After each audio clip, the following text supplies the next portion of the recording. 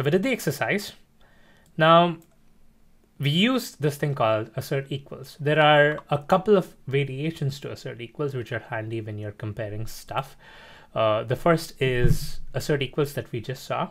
It's taking expected and actual, and it's making sure that the expected and the actual are the same. There is an assert array equals, which is actually comparing arrays, right? Let's say your method is returning an array and you want to compare if it's returning the right thing. So you give it the expected array, which is you construct the array in your test class and you get the actual array from the method that you want to test. And you pass it both to assert array equals. What assert array equals does is it kind of checks each element in that array, loops through it, and makes sure that the same elements are there at the same place. So it's going to compare everything together. And right there you have another value in using JUnit asserts. You also have assert iterable equals, which is kind of the same concept, but for iterables. So these are the three assert methods that are available to us to compare stuff. Assert equals just compares values. Assert array equals compares values inside arrays.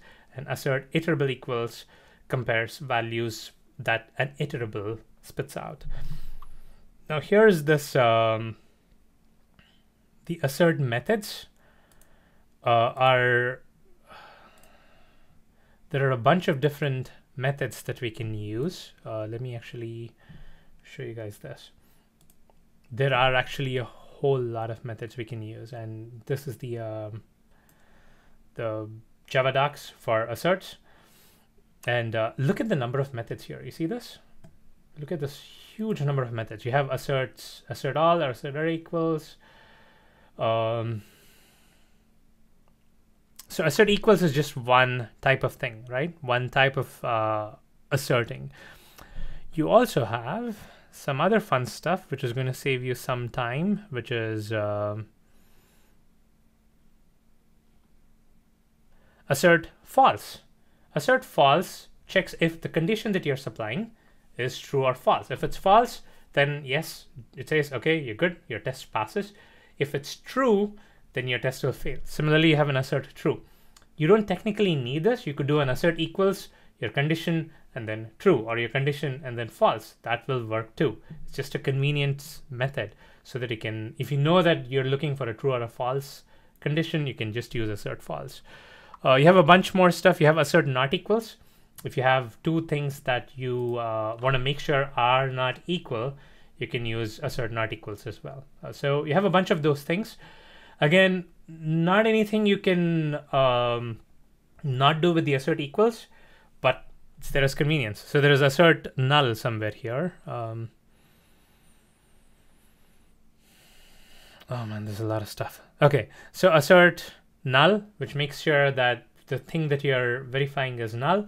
Similarly, you can do the same thing with assert equals your thing and then null, but hey, it's just a convenience thing. So you have assert true and all that stuff.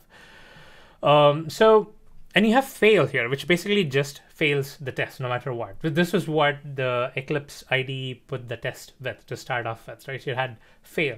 So whenever you have fail in your test is going to fail no matter what happens. So you want to add that when you haven't implemented a test and you say, okay, I want this to fail every time. So that would work. Okay. So this is assertions. Assertions have a convenience. These are all convenience methods for assertions. There is also a signature where you can pass in a string as an argument as a third argument to assertions. So you can pass in a string here saying the add method should have two numbers. So what this is going to do is, now if you look at the JUnit report here, it says this thing failed, and then it says assertion failure expected 1 but was 2.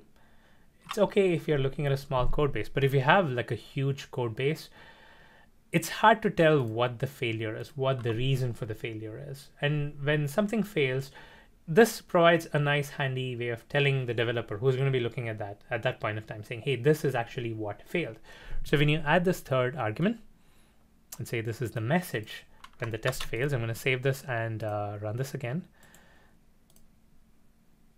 Notice that the message is a little bit more readable,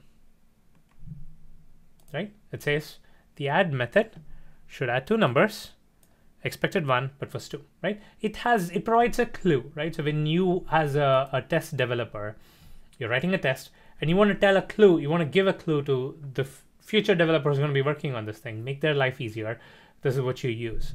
And there are a lot of companies where there's kind of a requirement in the coding guidelines. They say when you're asserting something, always put in a message. And I see the reason for that, because it makes life simpler for whoever is parsing through the test failures. Because if you're parsing through test failures, your life is hard enough already, right? Make their life a little bit easier. Okay, next. Let's move on to some more fun stuff.